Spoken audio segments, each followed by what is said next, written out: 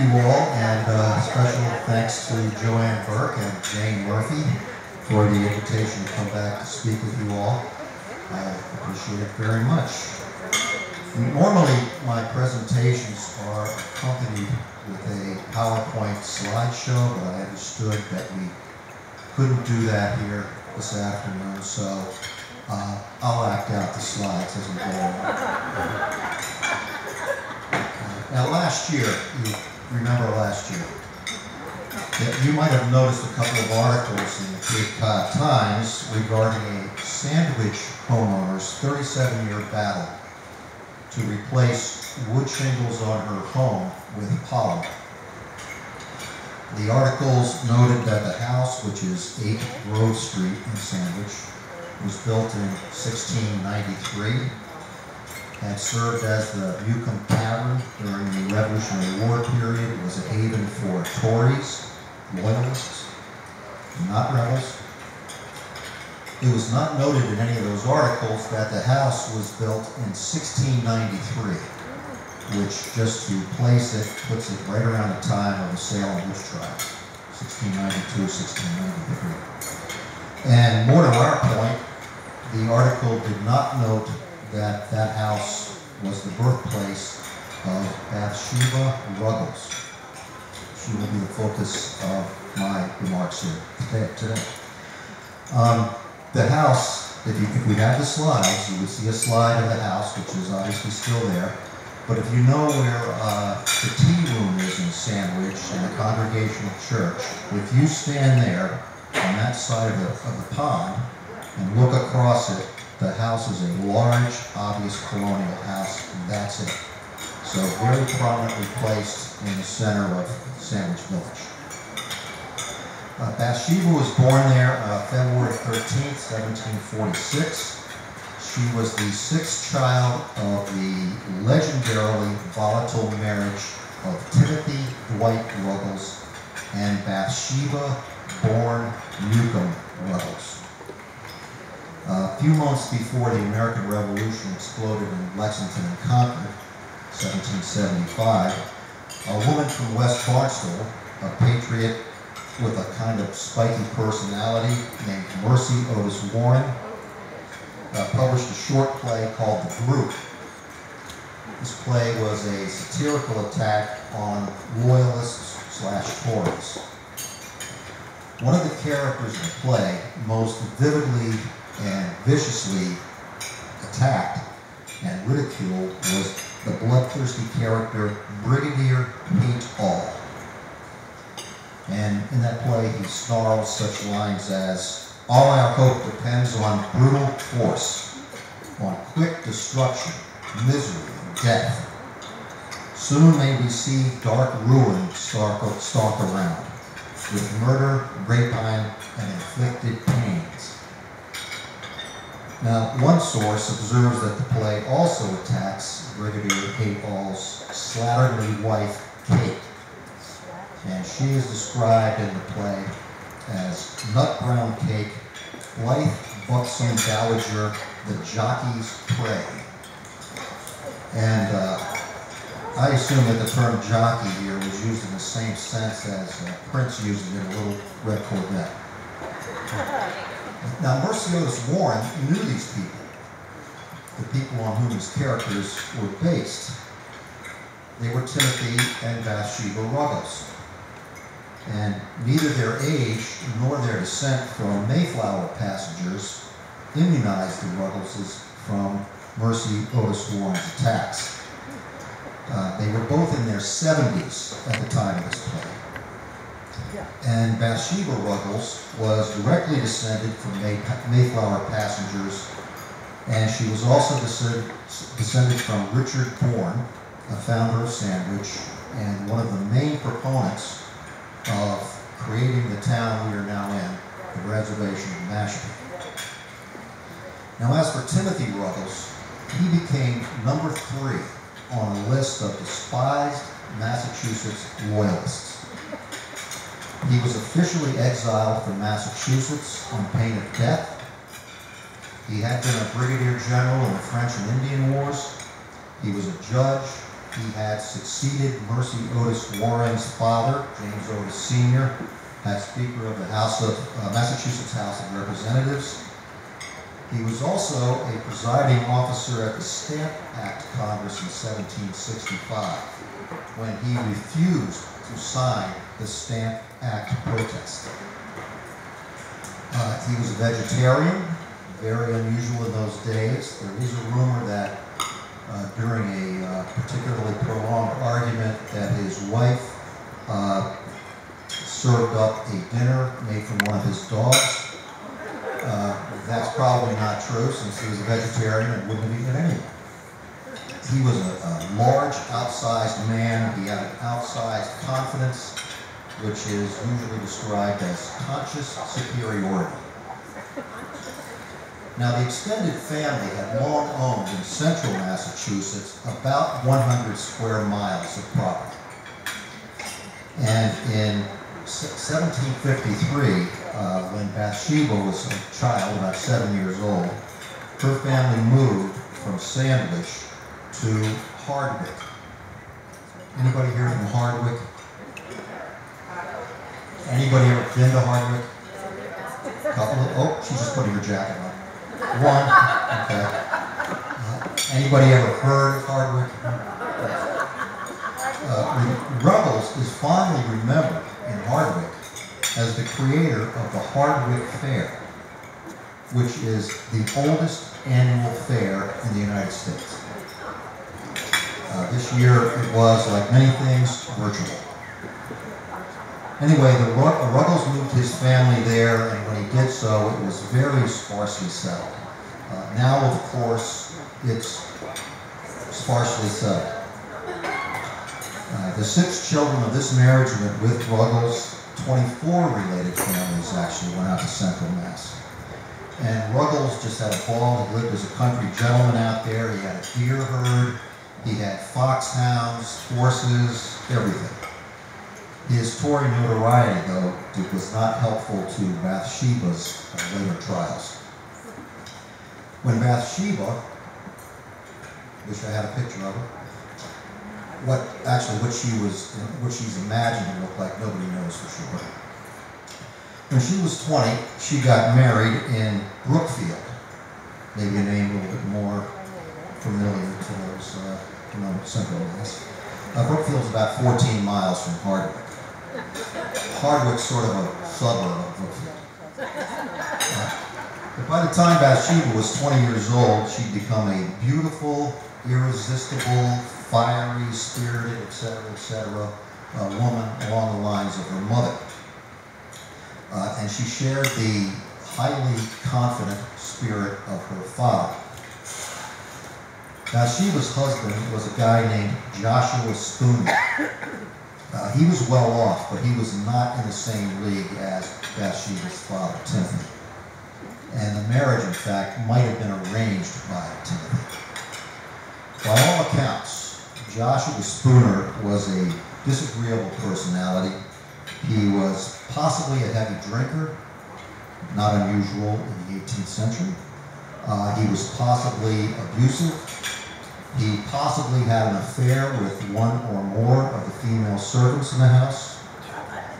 And as a result of some or all of this, Bathsheba developed toward him what she later termed an utter aversion.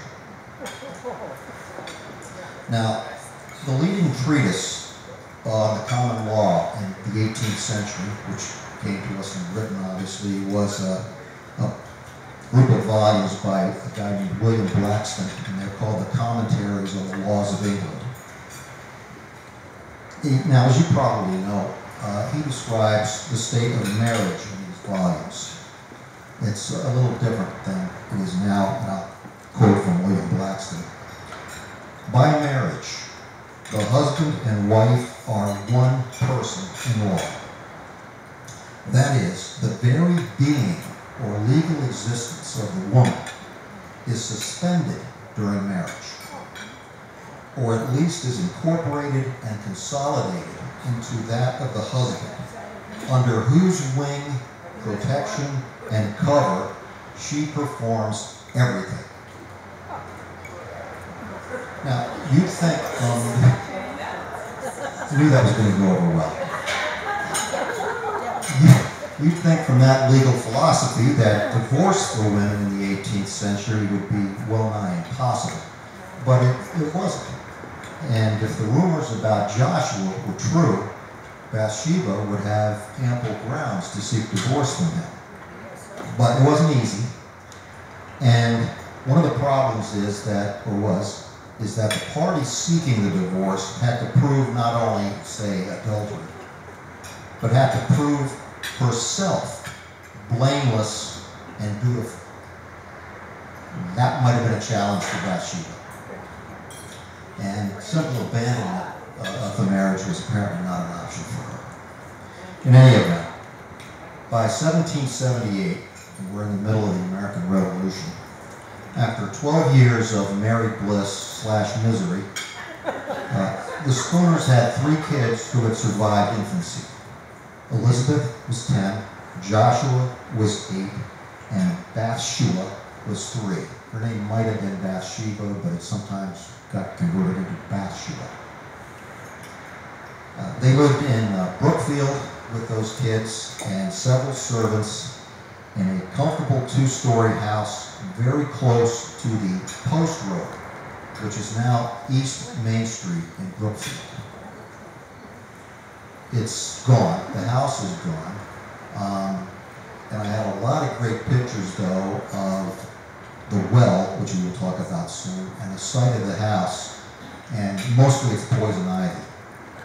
So if you don't see those slides, you're not missing a whole lot. Now, at the time, and the well, by the way, was only a few feet from the road. At the time, Brookfield was the major town in the county. But Timothy, who we spoke about a moment ago, was long gone by 1778.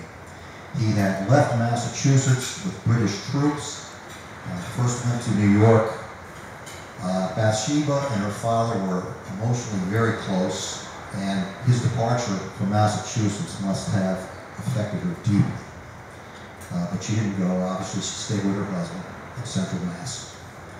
Timothy eventually resumed his gentleman farmer role, this time on 10,000 acres in Wilmot, Nova Scotia, which were awarded to him by the British government. And among his accomplishments on that piece of property in Nova Scotia was his development of the yellow Bishop Pippin apple, which I wish I could have brought, but probably shouldn't in these days anyway. Now again, 1778, the Revolutionary War is in full rage. Everything is very uncertain. There's a lot of upheaval. And again, the Post Road goes right in front of the Spooner house. And who knows who was passing down that Post Road at any given moment. That March, 1778, a 16-year-old Continental Army soldier named Ezra Ross was dragging himself by the Spooner house. He had probably left George Washington's encampment in Morristown, New Jersey, which at that time was pretty much a petri dish of disease, most notably smallpox. Probably not COVID, but who knows? Somehow, Ezra Ross made it the 200 miles, or close to 200 miles, to Brookfield. Now he's walking, of course. And he faced another 90 miles to get home. His family lived in Ipswich, a place called Blind Brook. Still very bitter winter weather. Ezra Ross was taken into the Spooner home, went up the steps from East Main Street. And by the way, the only thing that's really, well, the wellhead is still there, but there are 2 of the steps are still there. And the last time I was there, they were poison ivy free, but they're about the only thing around there that was. Anyway, they brought this young teenage boy, really, into the house to be nursed back to health. And the teenage Ezra Ross and the 31-year-old Bathsheba Spooner, or Ruggles Spooner, formed what years later was described as a very warm relationship. To which I can only add, now Ezra went on and he eventually made it back to Ipswich. It wasn't long though before he was back in the army. Troops were needed to defend the north. So he reappeared at the Spooner house in August the following year to thank Bathsheba and I guess Joshua for past favors, as it were. And then he apparently fought at the pivotal Revolutionary War battle of Ticonderoga. Also at that battle, in the red uniforms, were British Army Sergeant James Buchanan and Private William Brooks. After that battle and several others that Ezra was involved in, now a seasoned 17-year-old, he was back at the Spooner's house, and he stayed on. Family friend, aide to Joshua, certainly Bathsheba's lover. It didn't take long for Bathsheba to try to convince Ezra to murder Joshua. Her intention to eliminate Joshua from the picture might well have been spurred by her realizing that she had conceived in late January 1778. And the father was almost certainly Ezra. Now, besides the virtual impossibility of her getting divorced under those circumstances, she was probably also mindful of the punishment for adultery, at least for women, which was painful and humiliating in the extreme. Public stripping to the waist, laying on of up to 30 lashes. Her original idea to get rid of Joshua was to have him poisoned. Now, Ezra was less than enthusiastic about murdering Joshua. The closest he came was the night before those two were going to journey to some property that Joshua owned in Princeton. Not the college. Anybody ever been to Princeton, Mass? Anybody from there? Princeton, look at that. People have been to Princeton, but not Hardwick. You say great restaurants? Great restaurants. Probably some of them date from this time. Anyway, that night, Ezra apparently spiked Joshua's grog, which is water-diluted rum, with a substance called aqua fortis, which is essentially nitric acid. Joshua took a sip of that concoction and promptly spat it out.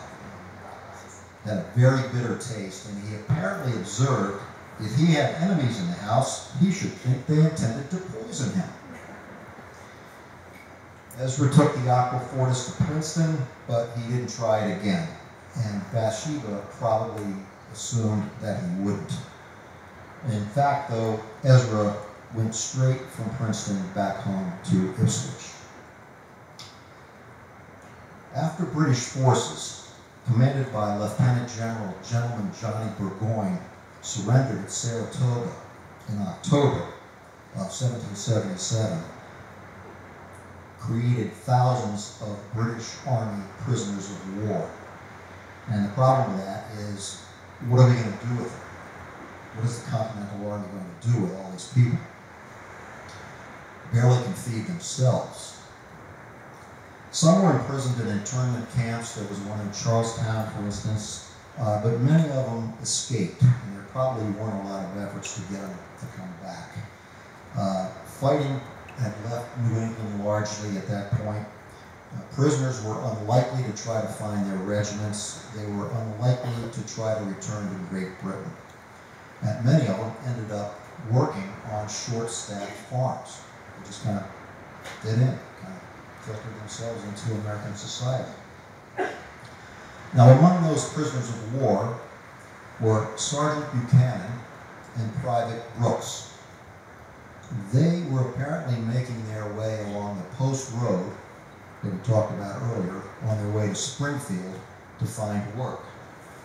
And when they passed the Spooner house in Brookfield in February of 1778, Joshua and Ezra were away at Princeton, and Bathsheba's servant named Alexander Cummings, either on her general directive to ensnare passing soldiers, or maybe on her specific orders to grab these two, called them inside. Now, just to show you what a small North America was then, Cummings had been a Scottish soldier with Burgoyne, and he actually knew Buchanan in Canada. They brought them into the house. Buchanan and Brooks warmed themselves by the Spooner kitchen fire, and Bathsheba entertained them lavishly. Food, rum. Buchanan would later say that they, quote, were never in better quarters, little thinking of the bait the seducer of souls was laying for us. The weather was harsh. Bathsheba suggested that the two stay on in the house until the weather cleared. Within a day or so, didn't take her long, she told at least Buchanan that her relations with her husband, who was away at Princeton, were not good. And through the snows, which came frequently, days after days, the soldiers stayed on at the Spooner house. Bathsheba apparently enticed Buchanan with the prospect of even warmer hospitality if Joshua, should he return home, were not around at all. Probably should wink again here, but kind of tired. In the meantime, Bathsheba had written to Ezra, and he now returned to the Spooner home on February 28th. Joshua was back in the house. The following night, March 1st, Joshua went to a place called Cooley's Tavern, which is about a quarter of a mile, was about a quarter of a mile from the house. He left the tavern before 9 p.m., walked home, and in the kitchen of the Spooner house, the three soldiers, or ex-soldiers, Buchanan, Brooks, and Ross, had been drinking Flip. There are a lot of recipes for Flip. I suggest you look that up, especially for Christmas time. It's beer, essentially it's beer, rum, and sugar. And what they used to do was, a lot of the taverns in the 18th century would have an iron right by the fireplace, and you heat that iron up and then stick it into the Flip. I don't know why. It just seems like a cool thing to do. Anyway, they were drinking it. Who knows where they were heating it up? I don't know. They were drinking rum, and they were waiting for Joshua to return home. Bathsheba was there too. And at some point, Brooks crouched outside the house near the kitchen door, which was around the right rear. And just about the time Joshua was about to reach the kitchen door, Brooks jumped up, knocked him to the ground, and began to beat him with his fists. And Joshua tried to cry out. Brooks began choking him. Buchanan and Ezra joined in. Ezra removed his watch, handed it to Buchanan. And then Brooks and Ezra tipped Joshua into the well as Buchanan pulled off his shoes. Question is, when Joshua fell headlong into the well, was he already dead? Was he unconscious at least? Mercifully, we hope so. The three murderers now came back into the kitchen. Bathsheba was what was later described as vastly confused. But she was not so confused but that she went upstairs. She returned to the kitchen with a money box. Buchanan broke it open. Paper money was passed around, more than $1,000, and Joshua's clothes were distributed to the murderers. At that point, Buchanan, Brooks, and Ross took off for Worcester. Now in the morning, it became known fairly soon that Joshua had not returned home the previous evening. So a search began. And that didn't take long either, because there were footprints in the snow in the yard that led right to the well. And there was blood on the curb of the well. That was a little short wall in the well. Joshua's body was found. His body was carried into the house, and only his 10-year-old daughter, Elizabeth, would look at it. The following day, a coroner's inquest met at the house, and at that time, Bathsheba touched Joshua's forehead and said, "Poor little man." I've never seen this written anywhere, but I've always thought that was kind of a voluntary exercise of a time-honored practice called murder will out, or called the beer law, other terms. And what it means is, and this really came from the Middle Ages, is if somebody was murdered, you would parade people either by that corpse or have them touch the corpse. And if they began to bleed afresh, there was your murderer. And that practice really died out by the 19th century, except the last known occasion of it happening was in Oscarville, of all places. Anyway, the coroner's jury concluded that Joshua had been feloniously assaulted by one or more ruffians, then thrown into his own well with water in it. Now, meantime, the three soldiers were in Worcester, and they repaired to Mrs. Walker's tavern. They drank, they talked, they showed off Joshua's clothes and his valuables, including his monogrammed silver shoe buckles. These were not master criminals. There was a quick arrest. They immediately implicated Ezra. They immediately implicated Bathsheba. And in fact, Ezra was found in that same house in the attic. And when he was located up there, he just came apart immediately, started to ask for a minister. So the confessions of these three murderers followed their arrest very quickly. Besides relating in some detail what had happened, and thereby illustrating the defendant's, and I love this phrase, scarlet and crimson guilt. That could have been an alternative title for this talk, but Seducer of Souls was a little bit better, I thought. But maybe a Tommy James and the Shondells at all. Their confessions also featured such language as, "We have forfeited our lives into the hands of public justice and exposed ourselves to have our parts in the lake which burneth with fire and brimstone." Supposedly somebody said that. Who knows?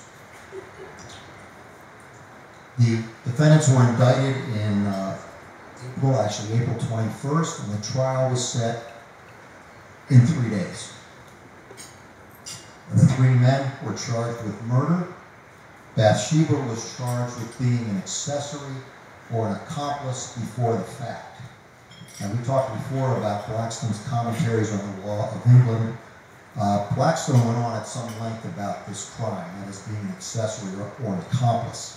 But the gist that's pertinent here is a person is charged as an accessory after the fact, is not an actor in the offense and not present at its performance, but is someone who procured, counseled, or commanded someone else to commit the crime. That really seems to fit perfectly with Bathsheba's role here in this crime. This offense later evolved into the theory of culpability called joint venture. And as you probably know, that was converted here in Massachusetts in 2009 by the Zanetti case to aiding and abetting. All of this occurred again in the Revolutionary War. The patriots during that period of time obviously were, of course, traitors to Great Britain. Bathsheba had participated in what English common law still considered petty treason. There were 3 acts that could be petty treason. And the first was killing of a husband by a wife. It was an aggravated murder distinguished because someone in a subordinate position betrayed her superior. But she was not charged with that crime. So the quick trial that followed the indictments started at 8 o'clock on April 24th. The evidence ended at midnight. Some 24 witnesses testified, even though the defendants had already confessed. The prosecutor was Robert Treat Payne. He was a delegate to the Continental Congress 2 years before. He was a signer of the Declaration of Independence, and he was one of the prosecutors of the Boston Massacre defendants back in 1770. Anybody here from Taunton? Better chance of having people from Hardwick apparently. If you drive into Taunton, there's a statue right in the green when you drive in. Like if you're driving in there to get a chop suey sandwich, you're going to see this statue when you drive in, and that's Robert Treat Payne. The defense was chop suey sandwich. Okay. The defense was conducted by a guy named Levi Lincoln. He represented all 4 of these defendants. And he noted that this was the first capital trial since the establishment of the United States government. He went on to become President Jefferson's Attorney General of the United States. But since he represented all 4 of these defendants, there's an obvious conflict of interest, which really hobbled his ability to represent any one defendant effectively. But he did try to minimize Ezra's involvement and more powerfully argued that Bathsheba clearly had a disordered mind. Not quite an insanity defense, but edging along toward it. And that was shown by the lack of plan for the crime, kind of an understatement, the lack of a coherent story, and any consideration of her escaping. She didn't go anywhere. She stayed in the house. And why would she, and I love this word, orphanize her children? And why would she give the murderers her well-known husband's clothing? And why wouldn't she just leave Joshua to go to her father, quote, whose favorite she was, or to one of her brothers still in the area? And then, I guess he defended Ezra, but then he kind of took a slap at him by saying, if she had abandoned her husband, quote, with her address and engaging appearance, she might have had any gallant she pleased, not as Ross. So he probably didn't appreciate that one. These arguments didn't work. The jury, which was a bunch of white guys, returned in the morning, and they were all convicted. Everybody was guilty.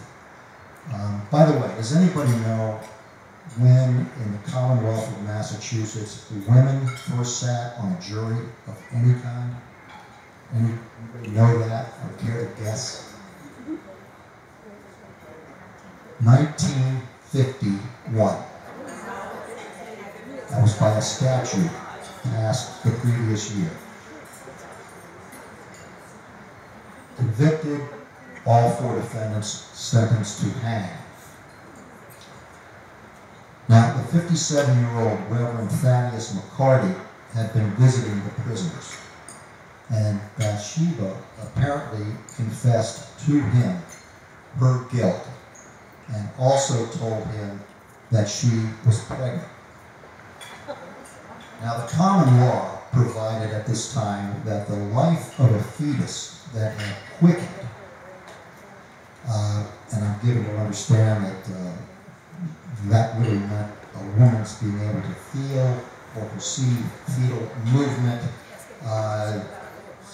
Usually for a woman who's had children, 15, 17 weeks. That's what I'm going to say anyway. And it was known as pleading your belly. A woman who was claiming she was pregnant was pleading her belly. And McCarty was, with this information, able to secure a month's delay of the executions. The court appointed a special jury of 2 male midwives and 12 matrons. Now, I said before that women didn't sit on juries. This isn't really a jury, but that's what they called it. They examined Bathsheba on June 11th and concluded she was not quick with child. McCarty had been very convinced by Bathsheba that she was in fact pregnant, and he urged a second examination. And this one was carried out on June 27th. This time, 6 midwives, 3 of them women. 4 of those 6 thought she was pregnant. 2 women did not. The governor's council refused a further stay of execution. The execution was set for July 2nd, and the final execution warrant was signed by a deputy secretary named John Avery Jr. Mr. Avery might have been a little prejudiced against Bathsheba. He was a member of what was called the Loyal Nine. This was the inner circle of the Sons of Liberty in Boston, so deeply revolutionary. And those people obviously loathed Timothy Ruggles. So maybe a little bit prejudiced. Also, he was Joshua's stepbrother. Someone who had signed a bond of guardianship for Joshua and Bathsheba's children. Now, the hanging was going to be in Worcester. There was a crowd of spectators expected. These hangings were, of course, public. And indeed, it was sort of a public entertainment, enlightenment. There were refreshment booths, toys for the kids, hawkers selling broadsides. And sort of pertinent to our own day, Worcester selectmen warned people recently recovered from smallpox and their caregivers to stay away unless they had been sufficiently cleansed. Not sure how that was accomplished or determined. July 2nd rolled around. McCarty delivered a noon sermon. Only lasted a couple of hours since the hanging was scheduled for 2:30. The 3 male defendants were there. Bathsheba was not there. She was reportedly weak after the examinations she had undergone. Back at the jail, McCarty found Bathsheba calm and humble and penitent. He baptized her. And then the procession began down what is now Summer Street in Worcester. The undertaker's wagon with 4 coffins. First, the 3 defendants on foot. Bathsheba was in a carriage with the Reverend McCarty. They were all surrounded by 100 men deputized as a guard, shouting, "Make way, make way." Horses there too, and some of the crowd, which was estimated to be about 5,000, which was considerably more than the population of Worcester, were trampled, screaming by these horses. And then, just right on cue, the sky darkened. There was a violent thunderstorm, described as an awful half hour, a dreadful compound scene of horror. Things calmed down a little bit in terms of the weather. 3 men ascended the gallows. Bathsheba waited in a carriage, and then she joined them, reportedly creeping up the steps, though she was dressed stylishly by all accounts. One rumor had it that she was wearing her wedding gown, which is a nice touch, it's true. And she was, though, wearing an ostrich plume hat. She took the sheriff's hand and said, "My dear sir, I am ready. In a little time I expect to be in bliss, and but a few years must elapse when I hope I shall see you and my other friends again." More probably she didn't say anything. And then the trap dropped. The four defendants were, as the expression then went, turned off. Now I say the trap dropped. There was a gallows built tall enough for the benefit of the spectators, and there was a trap. But the method of hanging, known as the long drop, which was the method that by which the intent was that the hanged person would fall a calculated height so as to break their necks, did not evolve until at least the 1850s. That always didn't go very well either, the long drop, but that's a talk for another time when you're not eating. How these four died was certainly by the short drop. And when you are hanged by the short drop, you are strangled. Death usually takes between 10 and 20 minutes.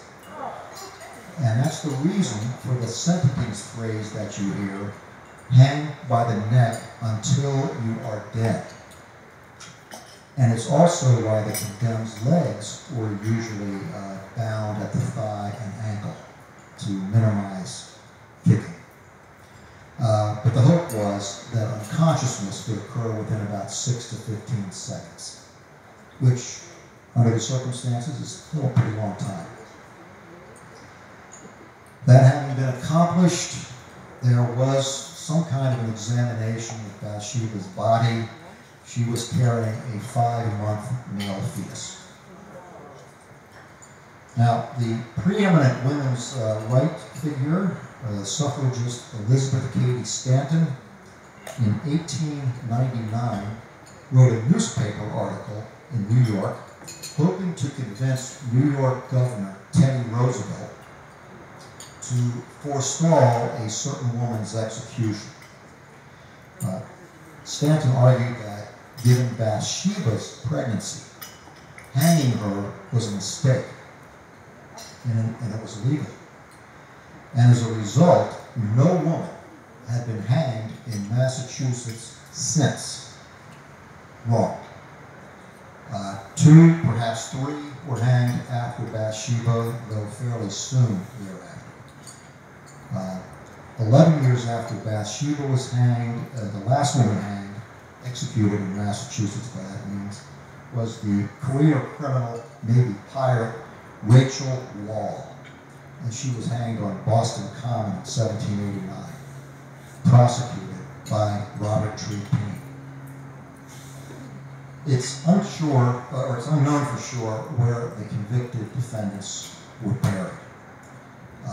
For a while it was known that Bathsheba was buried in what is now Green Park in Worcester, and her gravesite had been marked by a stone and a fence.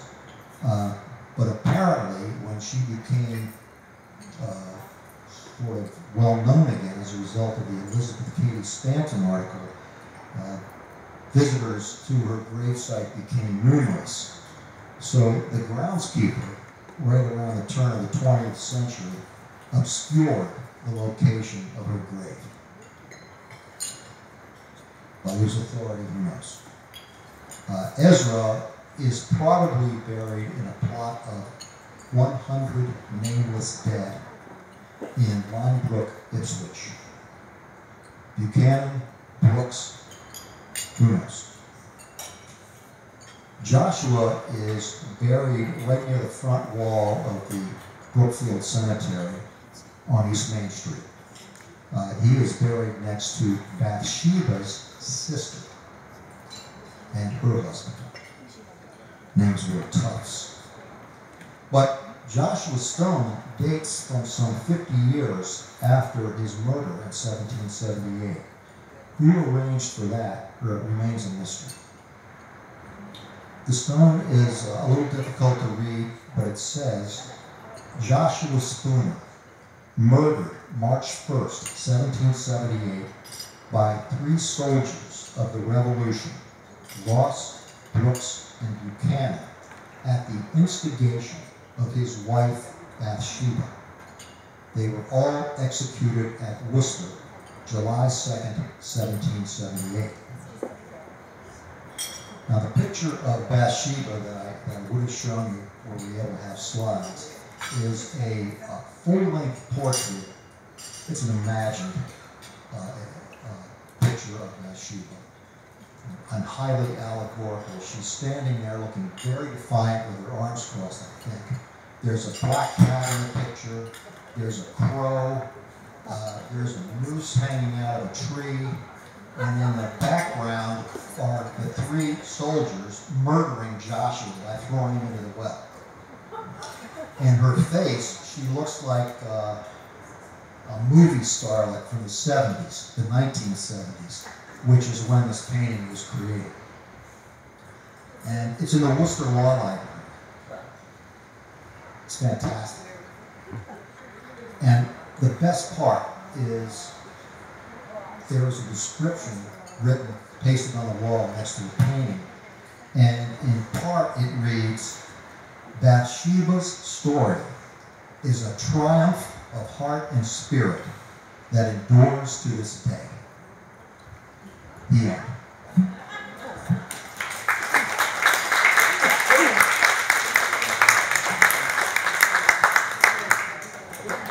Questions? Do we have, was that anticipated or either way? Anybody have any questions? Easy ones? Doesn't have to be about this, ain't trivia? Yes. Is there a nickname for Bathsheba? I think it's Bathsheba, which is not all that much shorter. What a good one might be Batty. Why don't I just curtain?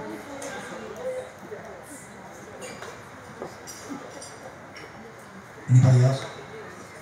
Thank you very much for your attention. I appreciate it.